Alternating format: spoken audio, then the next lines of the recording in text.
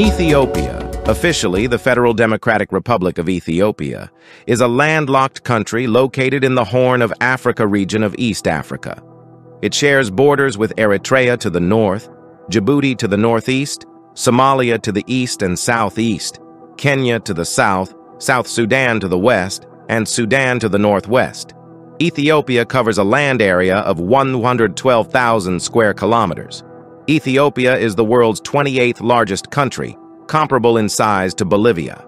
As of 2023, it is home to around 126.5 million inhabitants, making it the 13th most populous country in the world, the second most populous in Africa after Nigeria, and the most populated landlocked country on Earth. The national capital and largest city is Addis Ababa. Ethiopia's population is highly diverse, containing over 80 different ethnic groups, the four largest of which are the Oromo, Amhara, Somali, and Tigrayans. The Oromo are the largest ethnic group in Ethiopia, at 34.4% of the nation's population. The Amhara represent 27.0% of the country's inhabitants, while Somalis and Tigrayans represent 6.2% and 6.1% of the population, respectively. Afro-Asiatic-speaking communities make up the majority of the population. Among these, Semitic speakers often collectively refer to themselves as the Habesha people. The Arabic form of this term, al-Habasha, is the etymological basis of Abyssinia, the former name of Ethiopia in English and other European languages. According to Glottolog, there are 109 languages spoken in Ethiopia, while Ethnologue lists 90 individual languages spoken in the country. Most people in the country speak Afro-Asiatic languages of the Cushitic or Semitic branches. The former includes the Oromo language, spoken by the Oromo, and Somali, spoken by the Somalis. The latter includes Amharic, spoken by the Amhara, and Tigrinya, spoken by the Tigrayans. Together, these four groups make up about 3/4 of Ethiopia's population. Other Afro-Asiatic languages with a significant number of speakers include the Cushitic Sidama, Afar, Hadiya, and Agau languages, as well as the Semitic Guraj languages, Harari, Silte, and Argoba languages.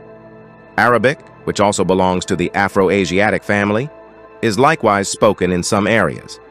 English is the most widely spoken foreign language, the medium of instruction in secondary schools and all tertiary education.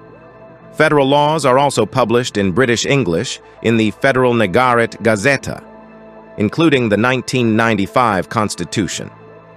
Amharic was the language of primary school instruction, but has been replaced in many areas by regional languages such as Oromo, Somali, or Tigrinya. All languages enjoy equal state recognition in the 1995 Constitution of Ethiopia. Ethiopia's principal orthography is the Ge'ez script. Employed as an abugida for several of the country's languages, it first came into usage in the 6th and 5th centuries BC as an abjad to transcribe the Semitic Ge'ez language. Ge'ez now serves as the liturgical language of both the Ethiopian Orthodox Tewahedo and Eritrean Orthodox Tewahedo churches. During the 1980s, the Ethiopic character set was computerized. Anatomically modern humans emerged from modern-day Ethiopia and set out for the Near East and elsewhere in the Middle Paleolithic period.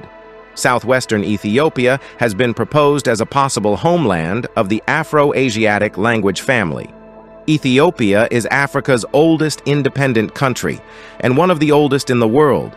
In 980 BC, the Kingdom of Dimt extended its realm over Eritrea and the northern region of Ethiopia, while the Kingdom of Aksum maintained a unified civilization in the region for 900 years.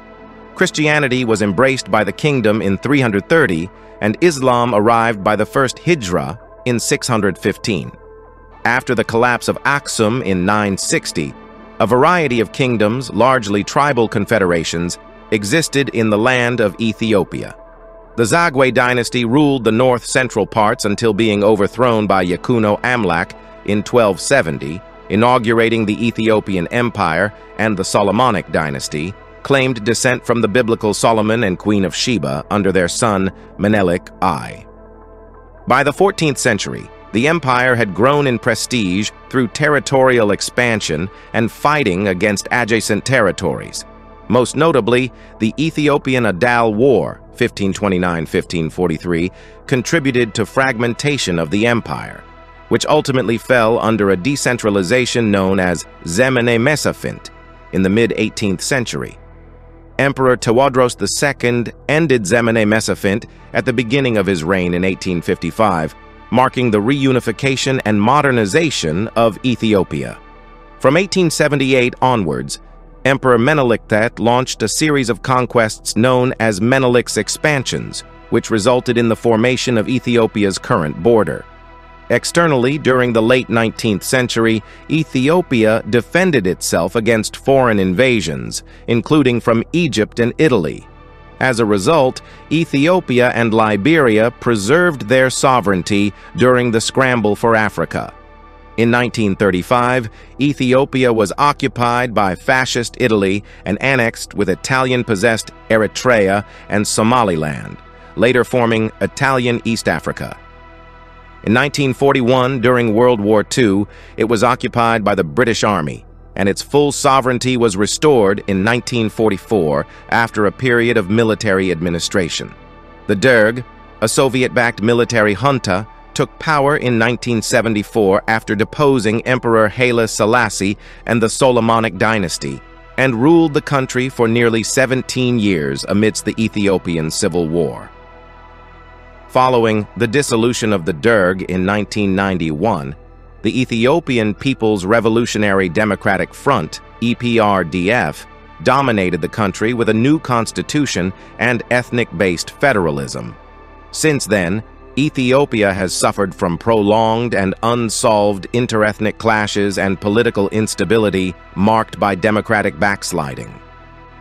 This sovereign state is a founding member of the UN, the Group of 24, the Non-Aligned Movement, the Group of 77, and the Organization of African Unity. Addis Ababa is the headquarters of the African Union, the Pan-African Chamber of Commerce and Industry, the United Nations Economic Commission for Africa, the African Standby Force, and many of the global non-governmental organizations focused on Africa. Ethiopia has been invited to join BRICS and will become a full member starting January 1, 2024. Ethiopia is considered to be an emerging power, having the fastest economic growth in sub-Saharan African countries. Ethiopia has close historical ties with all three of the world's major Abrahamic religions. In the 4th century, the Ethiopian Empire was one of the first in the world to officially adopt Christianity as the state religion. As a result of the resolutions of the Council of Chalcedon, in 451, the Miaphysites, which included the vast majority of Christians in Egypt and Ethiopia, were accused of monophysitism and designated as heretics under the common name of Coptic Christianity. The Ethiopian Orthodox Tewahedo Church is part of Oriental Orthodoxy. It is by far the largest Christian denomination, although a number of PNTI, Protestant churches, have recently gained ground. Since 1930, a relatively small Ethiopian Catholic Church has existed in full communion with Rome, with adherents making up less than 1% of the total population. Islam in Ethiopia dates back to the founding of the religion in 622, when a group of Muslims were counseled by Muhammad to escape persecution in Mecca. The disciples subsequently migrated to Abyssinia via modern-day Eritrea, which was at the time ruled by Ashama ibn Abjar, a pious Christian emperor. The predominant climate type is tropical monsoon, with wide topographic-induced variation. The Ethiopian highlands cover most of the country and have a climate which is generally considerably cooler than other regions at similar proximity to the equator. Most of the country's major cities are located at elevations of around 2,000 to 2,500 meters above sea level, including historic capitals such as Gondar and Aksum. The modern capital, Addis Ababa, is situated on the foothills of Mount Entoto at an elevation of around 2,400 meters. It experiences a mild climate all year round. With temperatures fairly uniform all year round, the seasons in Addis Ababa are largely defined by rainfall, a dry season from October to February, a light rainy season from March to May, and a heavy rainy season from June to September. Ethiopia is constructing a large 6,450 megawatt hydroelectric dam on the Blue Nile River called the Grand Ethiopian Renaissance Dam. When completed, this Grand Ethiopian Renaissance Dam is slated to be the largest hydroelectric power station in Africa. Agriculture constitutes around 85% of the labor force. Many other economic activities depend on agriculture, including marketing, processing, and export of agricultural products. Production is overwhelmingly by small-scale farmers and enterprises, and a large part of commodity exports are provided by the small agricultural cash crop sector. Principal crops include coffee, legumes, oilseeds, cereals, potatoes, sugarcane, and vegetables. Ethiopia is also a Vavilov center of diversity for domesticated crops, including enset, coffee, and teff. Exports are almost entirely agricultural commodities, with the exception of gold exports, and coffee is the largest foreign exchange earner. Ethiopia is Africa's second biggest maize producer. Ethiopia has 926 kilometers of electrified standard gauge railways, 656 kilometers for the Addis Ababa-Djibouti Railway between Addis Ababa and the port of Djibouti via Awash, and 270 kilometers for the Awash-Hara-Gabeya Railway between Addis Ababa and the twin cities of Dessie and Kombolcha. Ethiopia had 58 airports as of 2012 and 61 as of 2016. Among these, the Bole International Airport in Addis Ababa and the Abatena Dejazmash Yilma International Airport in Dire Dawa accommodate international flights. Ethiopian Airlines, a member of the Star Alliance, is the country's flag carrier and is wholly owned by the government of Ethiopia. From its hub at the Bole International Airport, the airline serves a network of 102 international passenger, 20 domestic passenger, and 44 cargo destinations. It is also one of the fastest-growing carriers in the industry and continent. In 2015, the European Council named Ethiopia World's Best Tourism Destination. In 2020, the country registered 518,000 tourists, ranked 126th in the world. There are 9 UNESCO World Heritage Sites in Ethiopia. Tourist destinations include Ethiopia's collection of national parks, including Semien Mountains National Park, and historic sites, such as the cities of Aksum, Lalibela, and Gondar, Harar Jugol Walled City, Negash Mosque, in Negash and Sof Omar Caves. The best-known Ethiopian cuisine consists of various types of thick meat stews, known as wat in Ethiopian culture, and vegetable side dishes served on top of injera, a large sourdough flatbread made of teff flour. This is not eaten with utensils, but instead the injera is used to scoop up the entrees and side dishes. Almost universally in Ethiopia, it is common to eat from the same dish in the middle of the table with a group of people. It is also a common custom to feed others within a group or own hands, a tradition referred to as gursha. Traditional Ethiopian cuisine employs no pork or shellfish of any kind, as both are forbidden in the Ethiopian Orthodox Christian, Islamic, and Jewish faiths. Chechebsa, Marka, Chuko, Michira, and Danga are the most popular dishes from the Oromo. Kitfo, which originated among the Gurage, is one of the country's most popular delicacies. In addition, Doro Wat and Tsebehi Derho are other popular dishes, originating from northwestern Ethiopia. Tihlo, which is a type of dumpling, is prepared from roasted barley flour and originated in the Tigray region. Tihlo is now very popular in Amhara and spreading further south. The music of Ethiopia is extremely diverse, with each of the country's 80 ethnic groups being associated with unique sounds. Ethiopian music uses a distinct modal system that is pentatonic, with characteristically long intervals between some notes.